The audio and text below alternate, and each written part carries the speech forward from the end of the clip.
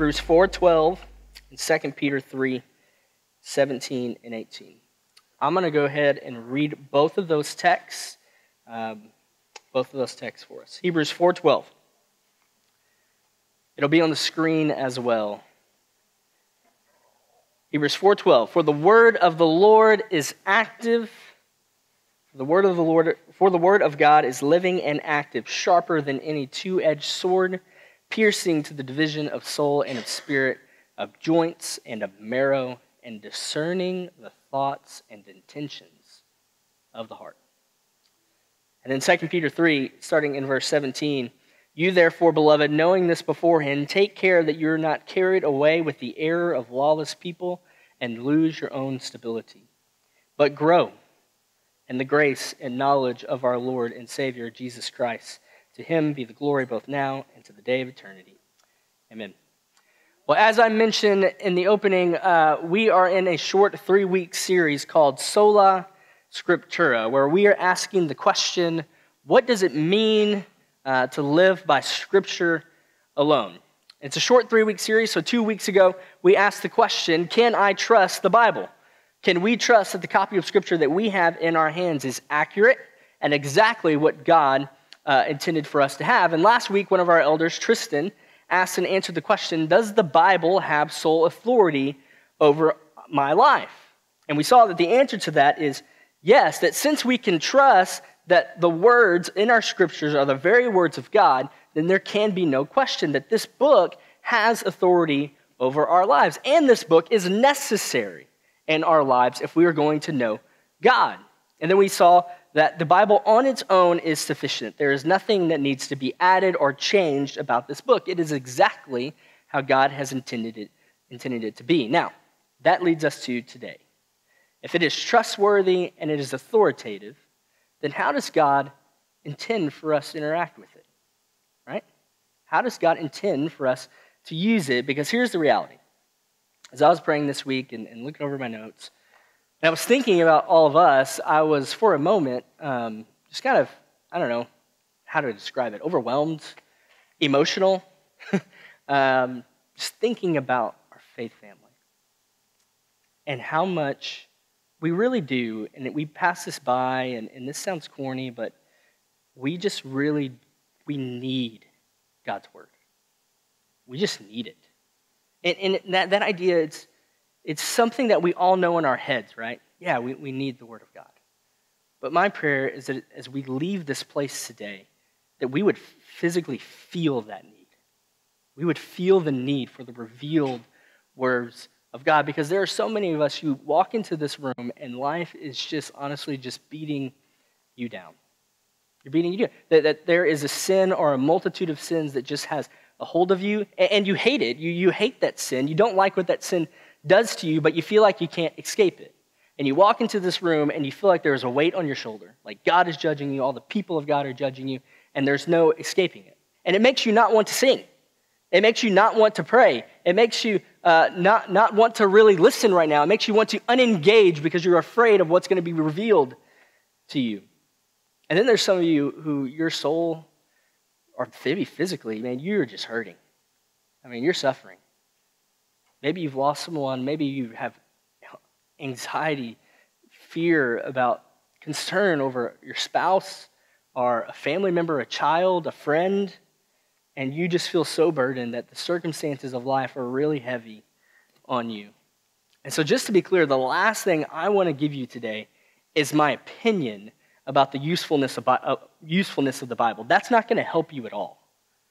But I want God to show us in his trustworthy and authoritative word why it matters. Why his word matters. That for the one who's trapped in sin or for the one who is suffering, and you need his word. I need his word. That the only thing that we need is the word of God. That the church needs to be a people of the word. And so that's the first thing I want us to look at, is for God to instill that idea in us, that we need the word, and that the church, historically, when it's at its healthiest, has been a people of the word. So go with me to Acts 2. So keep your fingers in those verse 2 texts and go to Acts 2.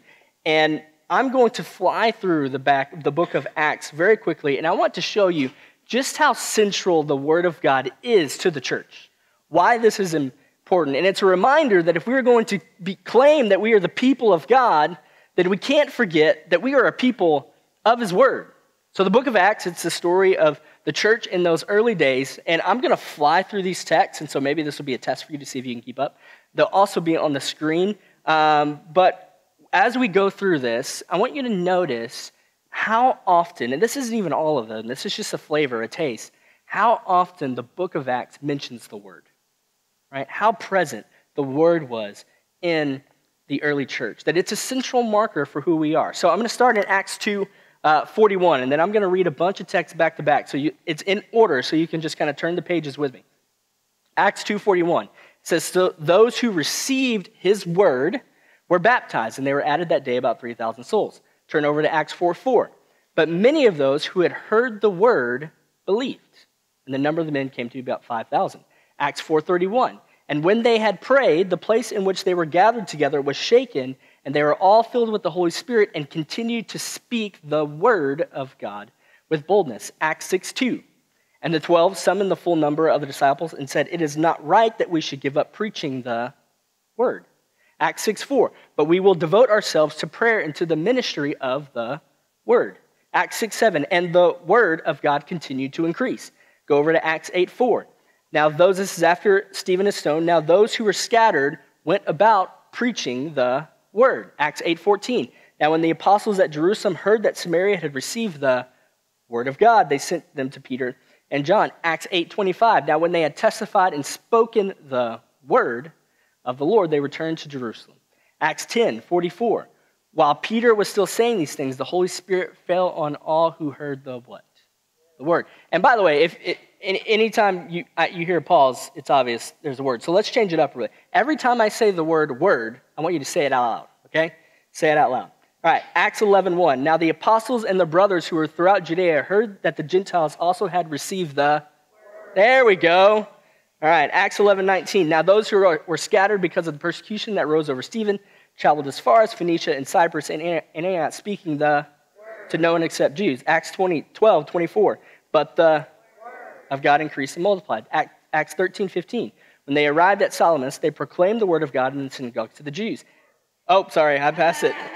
Proclaimed the word. Acts 13:7.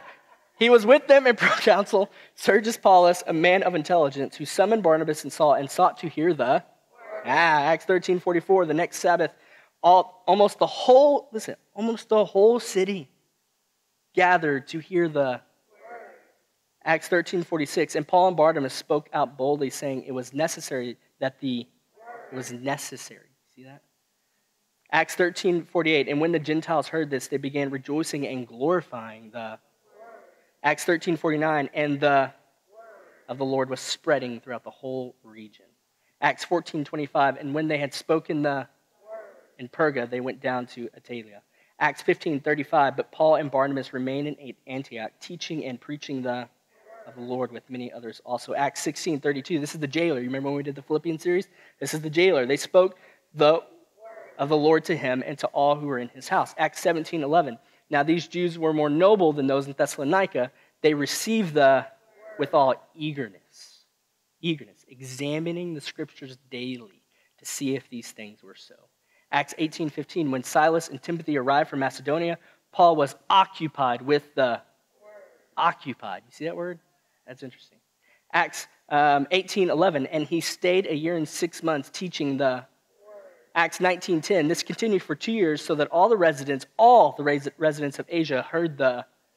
Acts 19:20, so the word continued to increase and prevail mightily. You get the point, right? You get the point. You don't have the church if you don't have the word.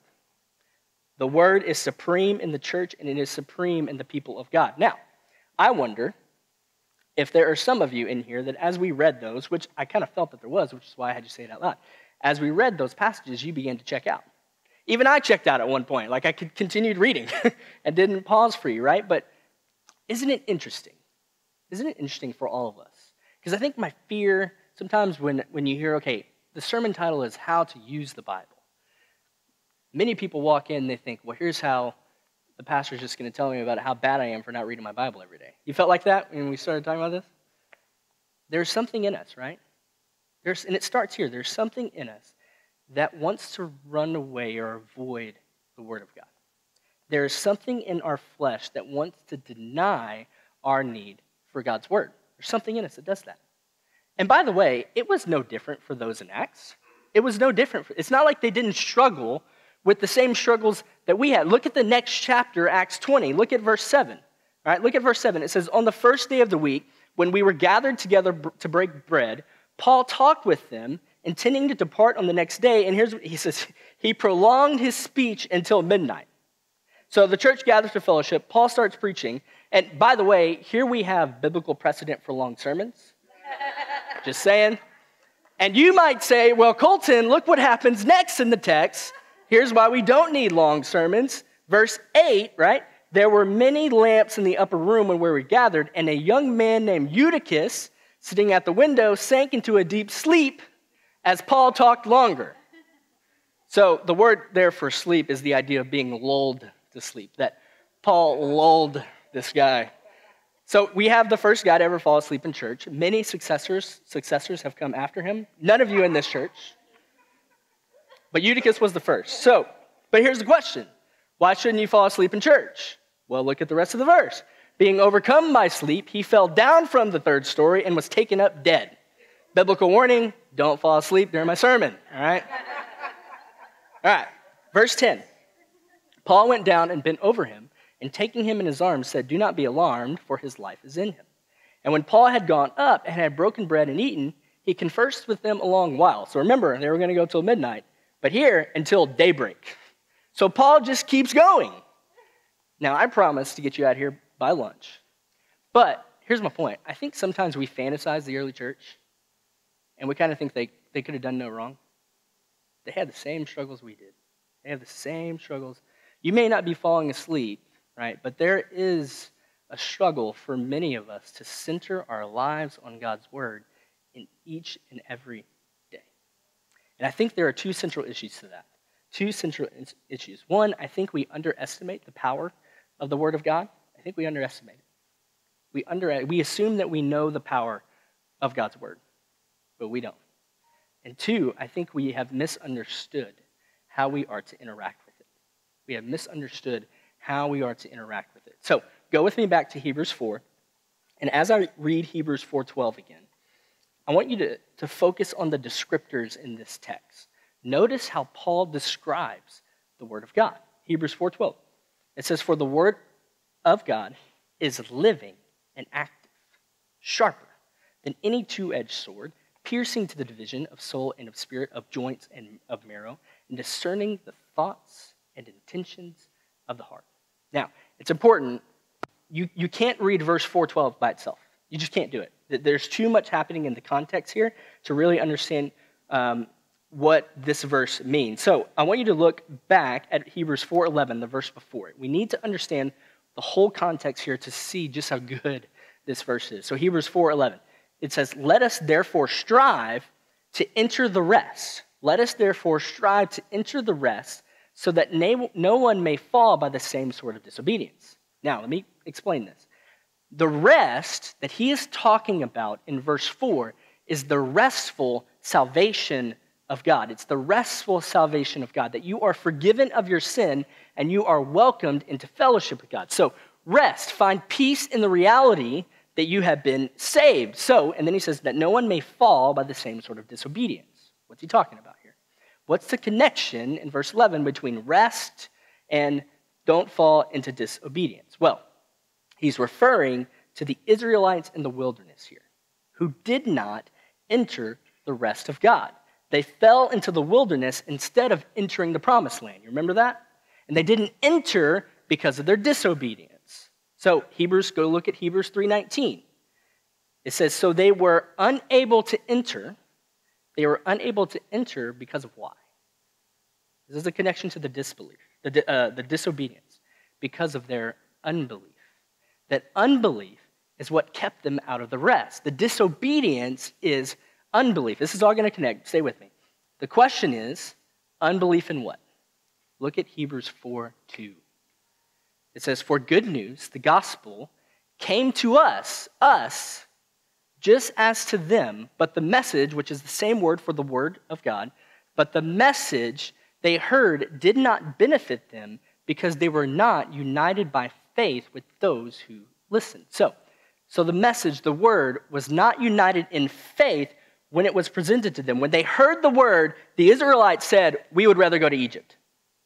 They said, we would rather go to Egypt. We don't believe your word, so we will not do as you've commanded. So verse 11 says, let us therefore strive to enter that rest so that no one may fall by the same sort of disobedience. In other words, you want to enjoy salvation, believe the word of God so that you may not miss out on the joy of the promised land. Now, verse 12, the word of God is living and active. This is the word they didn't believe. The word of God is living and active, sharper than any two-edged sword, piercing to the division of the heart, soul, and spirit, joints, marrow, and discerning the thoughts and intentions of the heart. Now, to be honest, this is part of the, if I know we have many preachers in here, this is part of preaching that's frustrating because every one of these words deserves a sermon. Like, aren't you wondering in this text, soul and spirit, what's the difference? Right? Aren't you wondering what in the world joints and marrow have to do with the word of God? Like, does the pair living and active relate to the pair of soul and spirit and joints? And what does the heart have to do with soul and spirit? I'm not going to be able to talk about any of it. I'm sorry. You're going to have to contemplate that. I'm not going to have time to talk about it. But the reality is we have a lot of forest here. We have a lot of forest here. So we don't want to get lost in the trees and miss the forest. Now, here's the forest. And then I'm going to bring it back to Hebrews verse 2 and 11. Here's the force. The word of God penetrates very, very deep.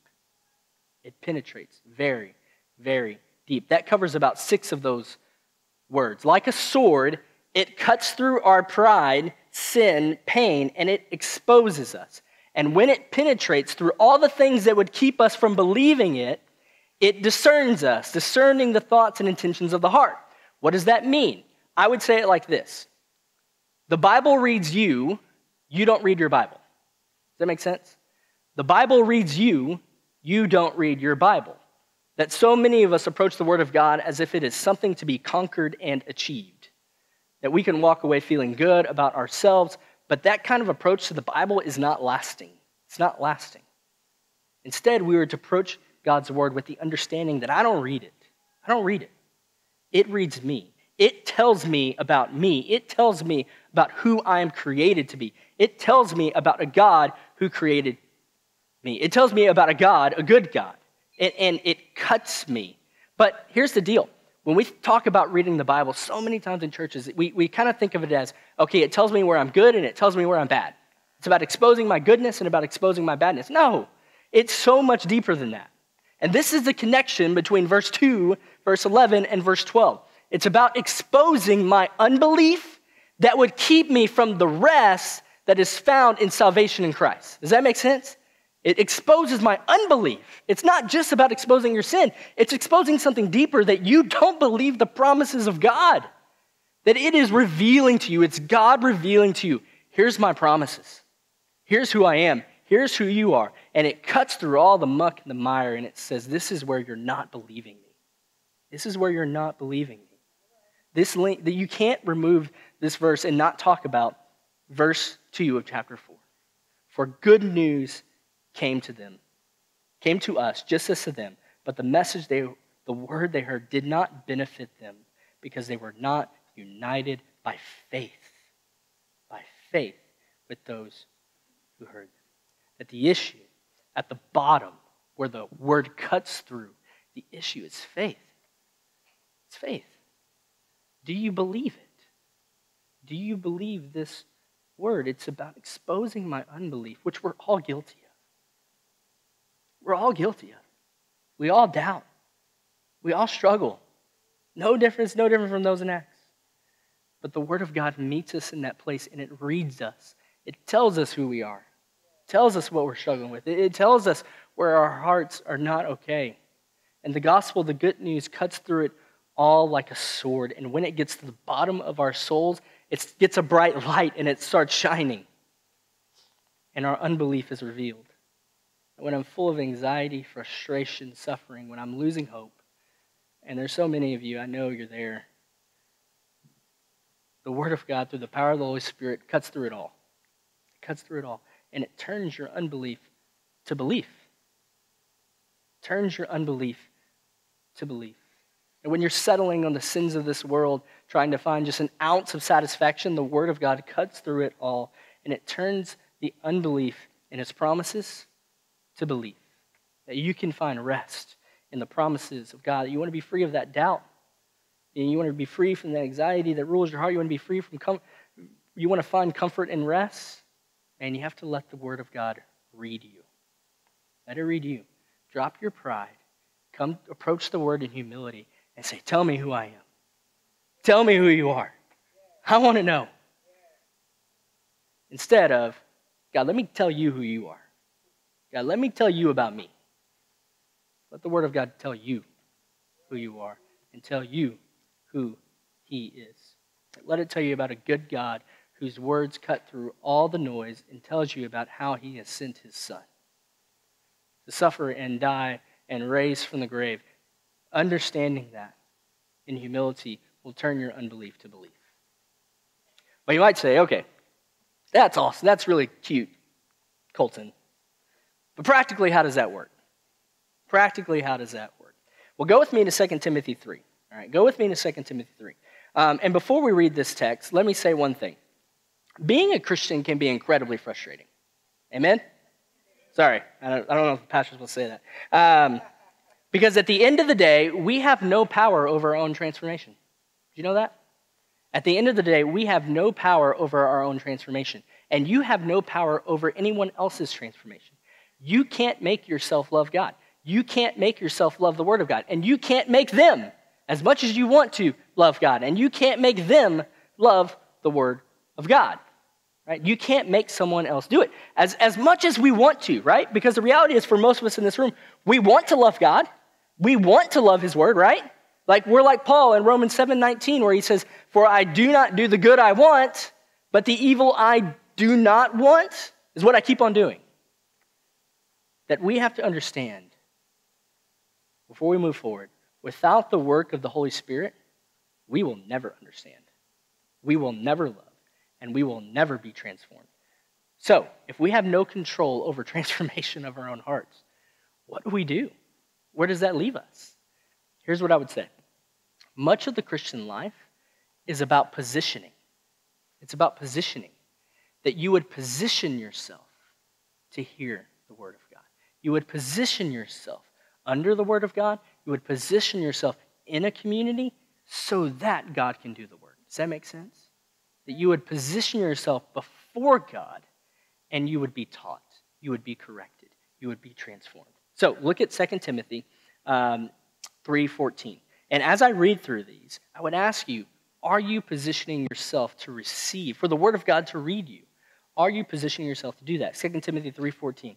He tells Timothy, but as for you, continue in what you have learned and have firmly believed, knowing from whom you learned it, and how from childhood you have been acquainted with the sacred writings. And he says this is important, which are able to make you wise for salvation through faith in Christ.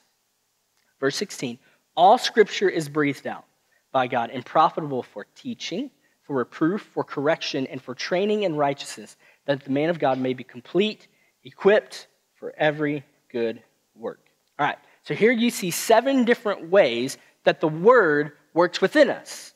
And the first thing I want to focus on is that he tells him to continue in what he has learned in the Scripture, which he says makes you wise for salvation through faith in Christ.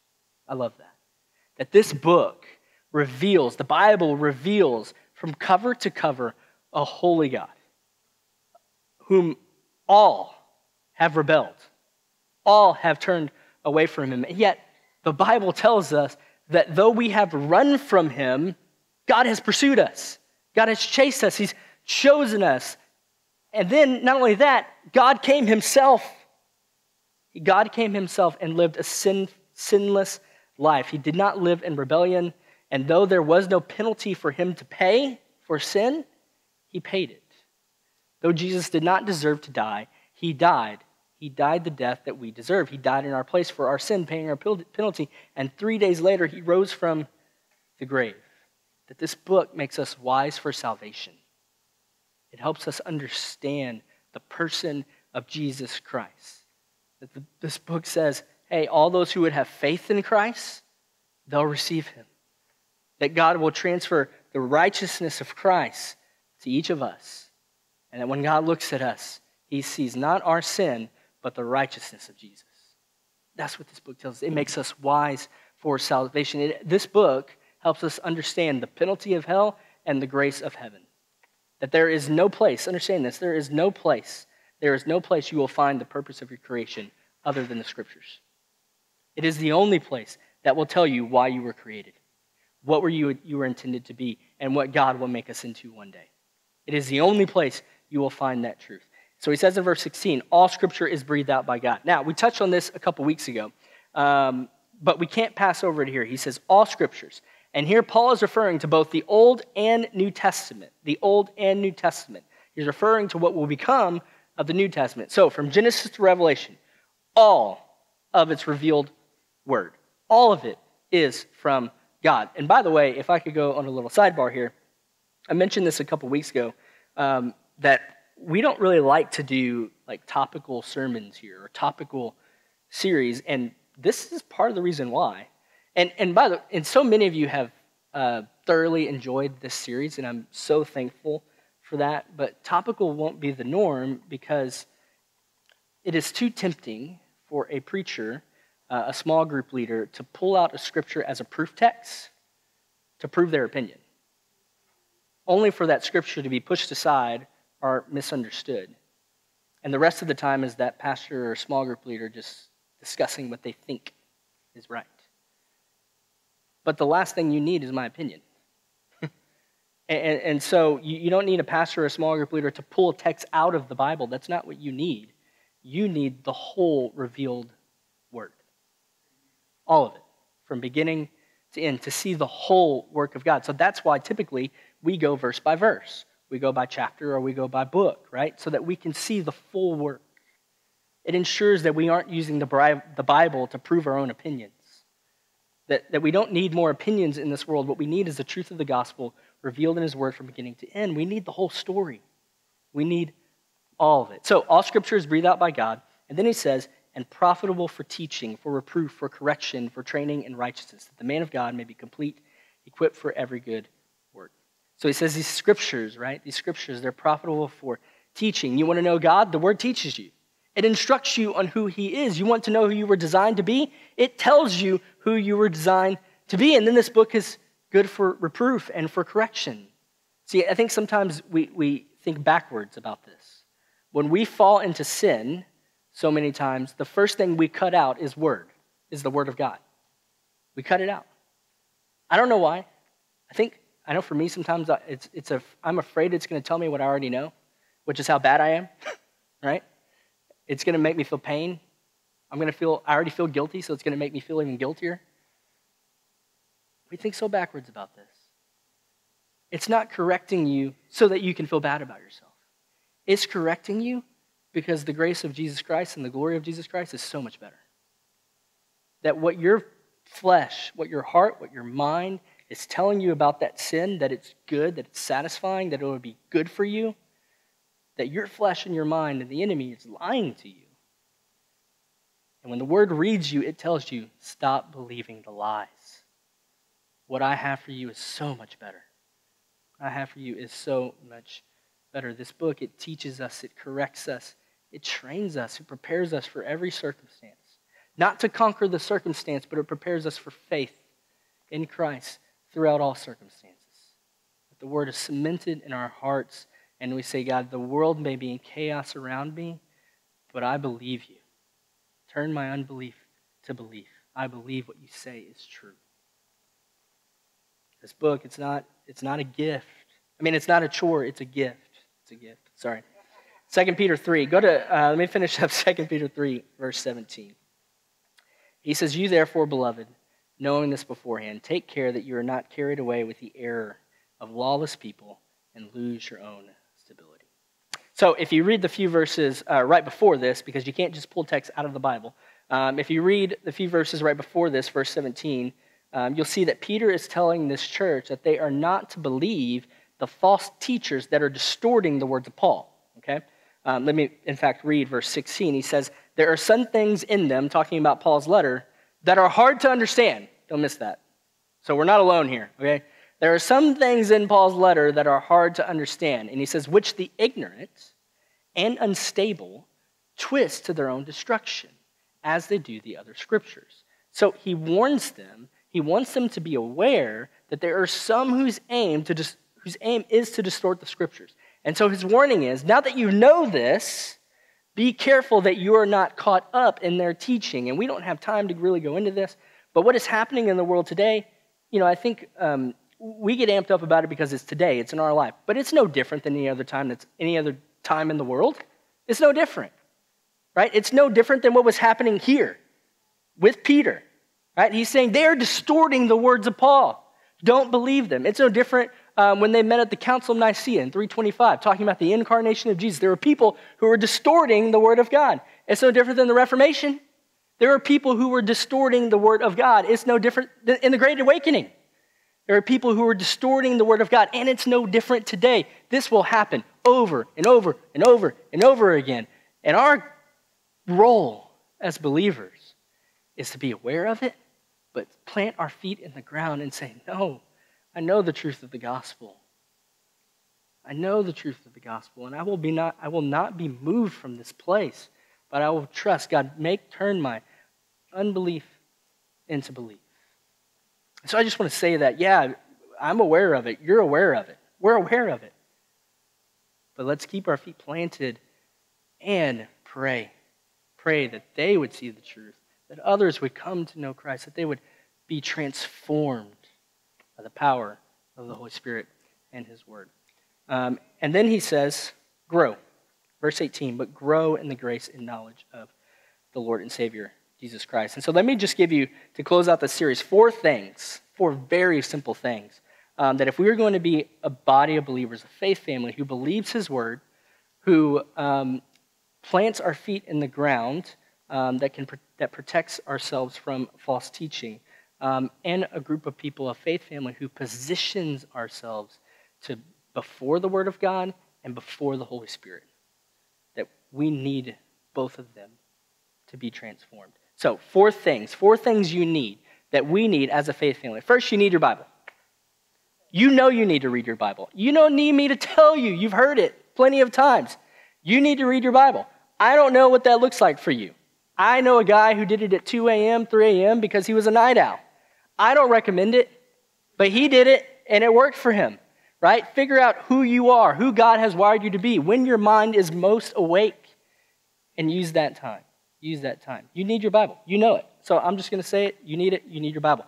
I would say, though, every single person, since we have the resources, we don't live in an unreached area, we have access to the gospel more than any other place in the world, that every single one of you needs a study Bible. Every single one. Sometimes I say cool stuff, good things, not often, but sometimes I do. And when I do, someone will come up and say, hey, I like that thing you said in your sermon. Where'd you get that? 90% of my sermon comes from my study Bible. 90%. Right? Get a study Bible. There are plenty of good ones out there. The ESV study Bible is the one I use. Reformation study Bible, MacArthur study Bible. I mean, there's plenty of good study Bibles. We can help you. We can get you one, okay? But I would say everyone here needs a study Bible. Second, you need your mind. Don't read the Bible and don't engage your mind. Don't read the Bible without engaging your mind. You need your mind. Ask questions, right? Go to each other with questions. Come to us with questions. Right? Engage your mind, and there are resources to help you do that. We can get connected. Third, you need a community. You need people around you to walk with you. You need a home group. You need a home group. That if you sit in a home group, man, when you come to a text, there's going to be people coming from different places, different experiences, different backgrounds, and talking about this text. You need each other to find the truth.